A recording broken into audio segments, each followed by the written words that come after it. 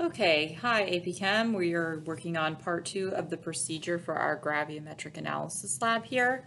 Wanted to show you some of the equipment. Here is the crucible. This one's a metallic one. There's porcelain kind as well. These ones are a little bit smaller, more fragile, and they have a tendency to break. So we're going to use the metallic crucible today. Both of them have lids, but this is what they look like, and you'll probably see more of in some kind of AP question.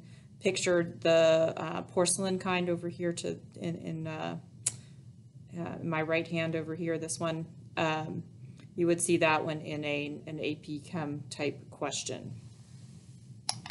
So before I can start, I need to find the mass of my crucible and record that. So I'm going to go ahead and put it on my milligram balance. Let it stabilize, and then write down that mass. So I'm going to now add the unknown metal here, approximately 2 grams, and then record the mass. So I'm around 23.6, so I'm going to get it to about 25.6-ish, around there. Doesn't have to be perfect, okay? Doesn't have to be perfect, just want it to be accurate and around 2 grams. It could be a little over, it could be a little under. All right, so looks like I probably put a little too much in there. So I'm going to take a little bit out and then record this mass. That's about right. Let's see here, one more time. A little too much.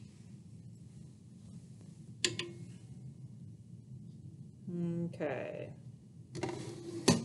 Close the door to let it stabilize, and then record the mass of the unknown with the crucible.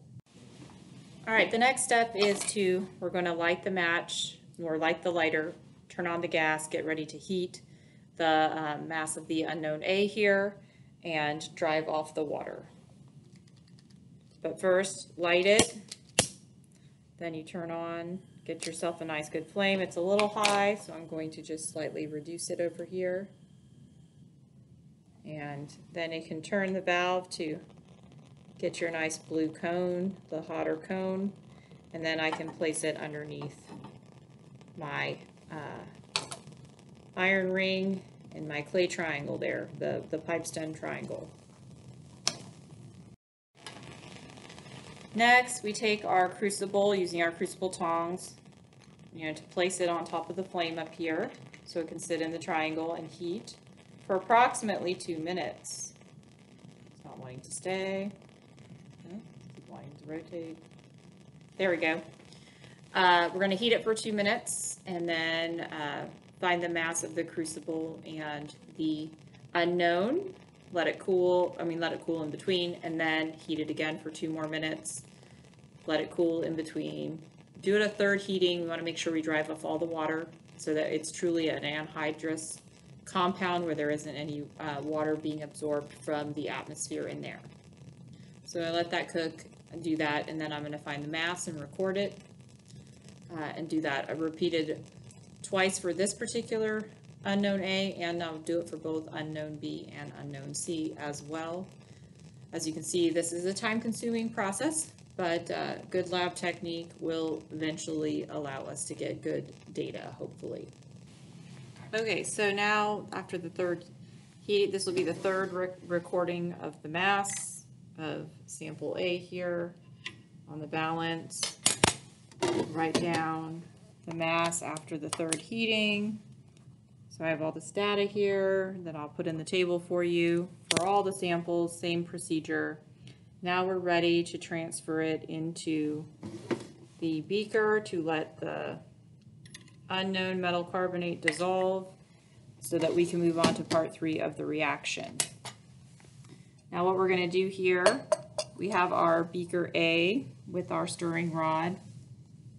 We'll go ahead and take out the stirring rod for right now. I'll use that in just a minute. But I'm going to take my sample here of the unknown carbonate and dump it into the beaker. Now in the bottom here of the crucible, there's going to be some residue of the solid left, so I'm going to need to wash it a few times and dump that into the beaker. All right, so taking this, I'm going to use my wash bottle, wash the sides of the crucible, dump it in here, wash the sides of the crucible, dump it in here 3 times. It's really good. Make sure that you got everything off the sides. Put that in there. Now, the procedure said to add about 100 milliliters of water to dilute or to dissolve the solid here. And it looks like there's approximately like 20-30 in there, so I'm going to use my graduated cylinder and add an additional 70 or so milliliters of water.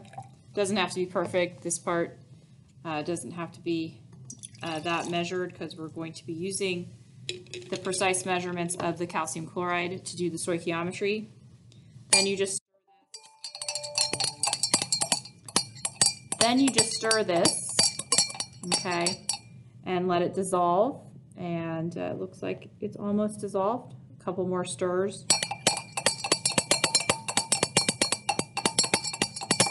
Ready to go. So this is the sample A. Ready to go. And then I'll do sample B and C. Same idea here, and we'll get ready to do, it's all set up now, ready for part 3 of the procedure.